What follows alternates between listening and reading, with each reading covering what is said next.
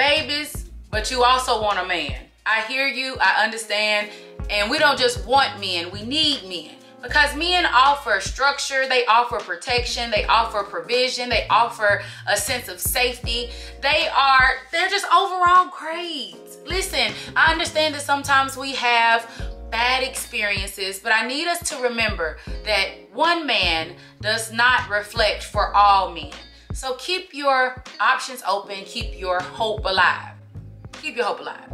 Now, we are talking about dating as a single mom, and I understand the challenges firsthand of dating while you have kiddos at home. Now, my children are 17 and 7, so I'm going to not only speak from the position of a parent that has older children, because it does get a little easier when they're older, but I also am going to share some tips for dating when you have younger children, because there's a 10-year age gap between my kids, clearly. So there was a time when I was dating with only one and they were younger, okay? So my first tip is you need to organize your time.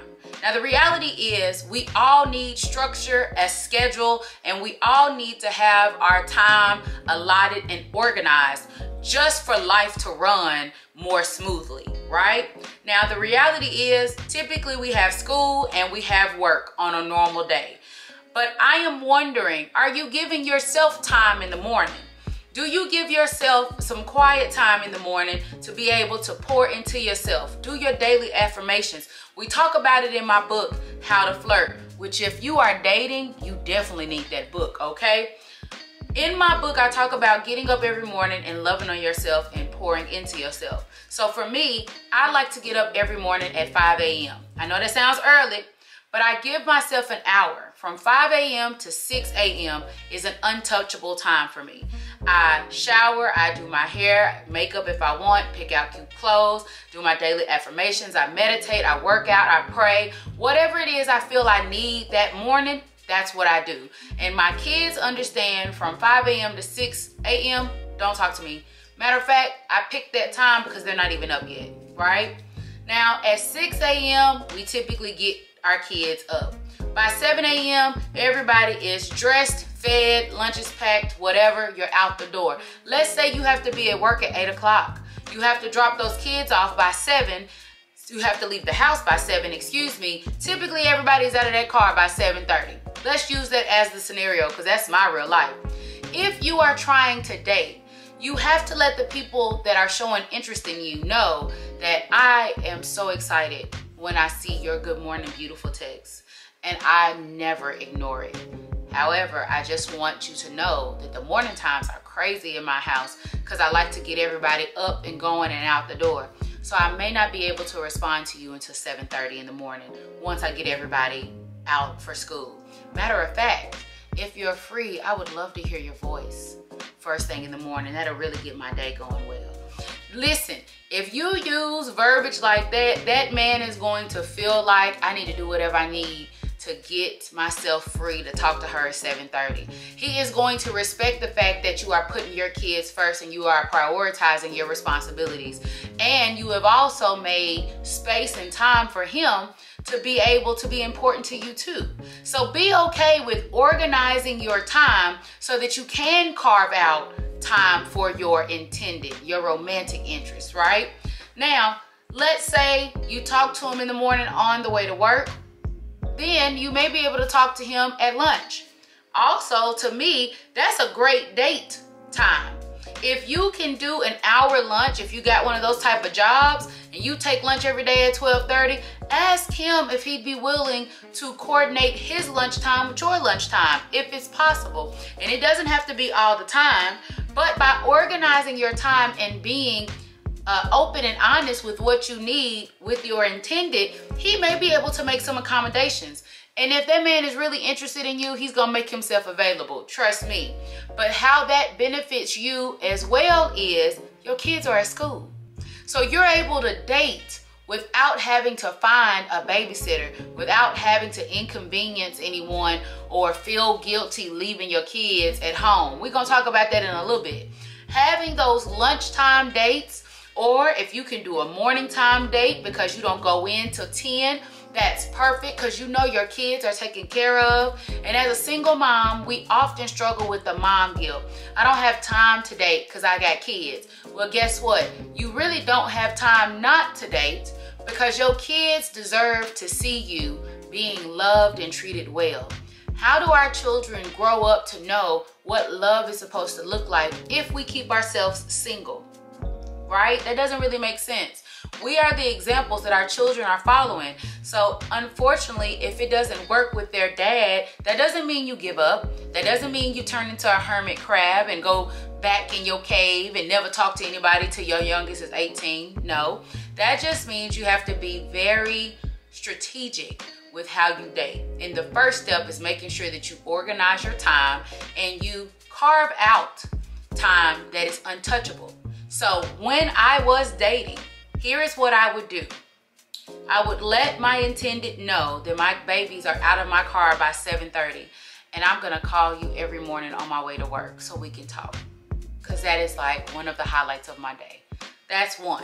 I always offer to meet for lunch if it works. Not every day, once a week, maybe twice a week if y'all have time.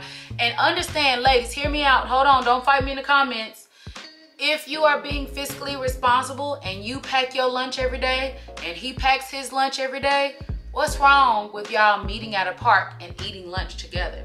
It's about creating the connection. It's not always about spending money. And also, I want you to think about this. It is not that you are cheapening your dating experience by meeting him at a park, bringing your lunch and eating your lunch together, or stopping and getting lunch and just doing something quick. It's also about making it convenient for you. Because remember, it is easier for you to meet him in the middle of the day while the kids are at school or at camp or wherever, but it is very hard to find a babysitter in the evening and make sure that everybody is good before you go back out. Make it easy on yourself. And letting your intended know, I know it's not convenient, but I would be so grateful if you would help me make this as easy as possible for us. If we could meet for lunch on Wednesdays, I can guarantee you that that time would be untouchable for you. Listen, I'm putting y'all up to game, but make dating easy for you and your intended. Because when we date with children, it's already enough complications. Make it easier, right? Now also, we have to remember that we have children to consider. When you are dating, you are not only dating for yourself, you are dating for the children that is in your household. So I know some people may feel like it's too soon to be thinking about marriage. I don't necessarily agree with that, because when you have children, really after a certain age, we date with intention anyway. I'm 37 with a 17-year-old and a 7-year-old. Wasting time is not something I have the luxury of doing. Who can relate?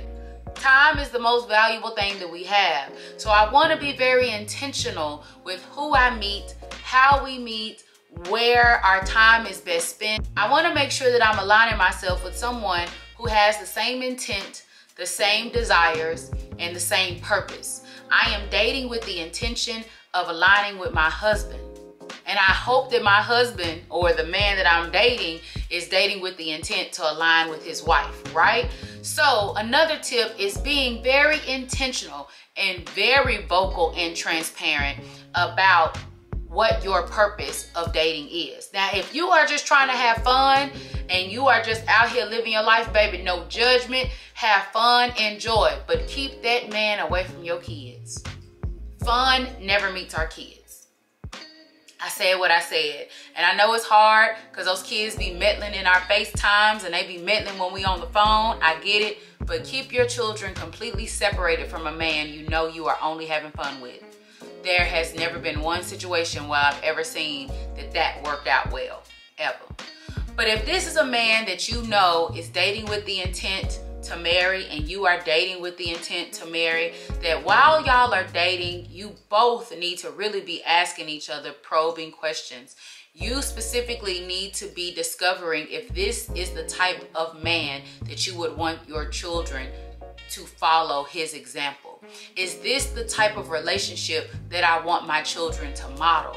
We are the examples for our kids. And so remember, you're not just dating for you, you're dating for your kids. So be comfortable asking the tough questions, talking about parenting styles, talking about finances, talking about marriage, and what will our household look like hypothetically if we were ever to get into a relationship. Now, these are conversations that are going to come later on in the relationship or in the dating process. Do not bring these conversations up date 1, date 2, date 3. You're doing too much. The only thing y'all need to be talking about with the first 3 to 4 weeks is who he is and who you are and your core values. The children don't even need to be brought up yet because you don't even know if you align with him as an individual. Now, after 3 or 4 months of y'all talking on the phone and y'all FaceTiming and y'all doing those breakfast dates, lunch dates, 3 weeks, 4 weeks in, okay, it's looking promising, right?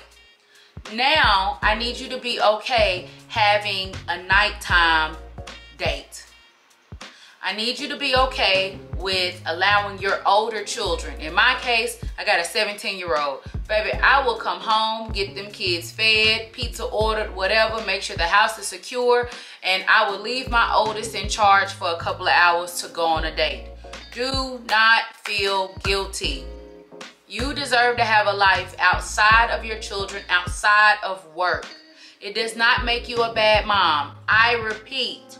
It does not make you a bad mom. Because you are asking for those oldest kids who are 14, 15, 16, 17. They old enough to watch out for those 8, 9, and 10-year-olds, right? It does not make you a bad mom. Repeat that to yourself 3 times. It does not make you a bad mom. It does not make you a bad mom. It does not make you a bad mom because you are asking your older children to be responsible for their younger siblings for a couple of hours so you can go have a life, okay? So after 3 or 4 weeks, when y'all go on that dinner date at nighttime, now you'll know how serious y'all are going to get, right? If you all have been really communicating open and transparent over the last 3 or 4 weeks and things are going well, y'all go on a nighttime date, y'all enjoy some personal time and conversation, you should be able to tell after 30 days or so if this is a man that I could be serious with. And if so, then proceed. And now over the next few weeks, y'all have the tough conversations about finances and parenting and, you know, religion and politics, right? So if you take the first 30 days to get to know that man as an individual, but then you take the next 30 days to get to know that man as a father figure and a leader of a household, right? And he's doing the same, ladies. If he's willing to share all this information with you, you need to be willing to share all this information with him. Now, you got 2 months in, right? Now, month 3, I hear people with this whole 90-day rule, and I'm not letting nobody meet my kids until 90 days, and I get it. But I just believe, and here's another tip, that you need to have a conversation with your children on whether or not they're ready to meet the person that you're dating. If your children, especially if they're older, they're not ready to meet the person that you are romantically interested in, I need you to respect that. Now, I need you and your children to have a conversation about the fact that mommy's not gonna stop dating, but I would respect that you don't want them in your space yet. And you let your intended know, my children are not ready, but I hope that doesn't interfere with how we grow and proceed, right? Just be open and honest. But remember, the entire purpose of dating, especially while you are a single mom, is dating with the intent to meet a husband and meet the leader or the head of your household. That's if me and you have the same ideology. If you think differently, then some of this advice may not work, but some may, okay? Now, let me do a quick recap. You need to make sure you organize your time so you can find time to date. You need to make sure that you are open and honest with what you are looking for, your intent and your purpose. You need to make sure that you communicate with your children so that they know, mommy not gonna be single forever. Take time to ask those tough questions so you can sincerely vet that man, right? And Last but not least on this video, because it's looking like we might need to do a part 2. If y'all want a part 2, y'all let me know. But last but not least, you need to be okay setting boundaries. Everything can't just be easy, go with the flow, whatever you want to do. You have to be okay letting the romantic interest of your life know, I love spending time with you, but because I want to make sure that my responsibilities at home are also met, I'm sorry, I'm not ready for you to come to my house, especially when my kids are there. I can come to you. And remember what I said earlier about making it convenient. Sometimes it may not be convenient. Sometimes as a single mom, you may have to go a little bit out of your way to spend time with the man that you're romantically interested in, if that ensures that your children are safe, sound, and uninvolved. It is okay for you to make sure that your babies are at a babysitter's, make sure they're at home with their older siblings. You may have to call your mom, hey mom, I have met a really nice man. I would love to go out and spend some time with him. Do you think the kids can stay with you Friday night? Explain to your parents, explain to your siblings, whoever your support system is, explain to them, I am not dating just for me. I am dating for my children as well, and I want to make sure that I make the best choice. And in order for me to vet properly, I want to keep my children completely separated from this situation while I feel this man out, because I got to make sure he's okay. I do not see too many people in your village not supporting you, because they understand that you deserve love and you deserve balance and you deserve to be treated well. And just share your goals with them. I want to lead by example for my children. I want my children to see me be loved properly. I want my children to see what a healthy marriage looks like. And I'm not saying to guilt trip anybody in your support system, but sometimes we got to state the obvious.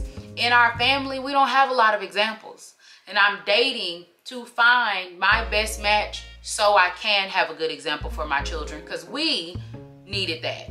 And this is me speaking as if you were talking to your sibling or talking to your mom or your dad. We needed that. And I'm just asking for your support. Do you mind if the kids stay here Friday night so I can go on a date? I'll come and get them first thing Saturday morning. You have to be okay with communicating with your village of the intent and what you are hoping to accomplish. Because again, and I'll close with this, dating while you are a single mom is hard. But when you know what you are waiting for, when you know what you are waiting to align with, it becomes easier because you have a list, you have a criteria that you are trying to meet and feel. When you are dating with intent as a single woman, especially a single mom, do not be afraid to follow that criteria. If you know you want a man of God, if you know you want a man with compassion, if you know you want a man with patience, if you don't see that exhibited in those first 2 or 3 months, there is no reason for it to go any further. There is no reason to introduce him to the kids, let him come by the house. There's no reason for any of that. He does not meet your criteria. Be okay with removing him from your life, because you're doing both of you all a disservice to keep him attached to you. Meaning, if he's not your husband, let him go so he can go and find his wife. And then your husband now knows that you are free for him to come and find you. But keeping people around because we're tired of being alone, or my kids are already comfortable. See, if you never let that happen, it'll make it very easy to sever that tie. So here is some tips and tricks to dating as a single mom. It is just my opinion that we also deserve love. I believe that we deserve the balance of being able to go out and put on a nice dress and do some adult things. We get tired of talking to these kids every day, all day, right?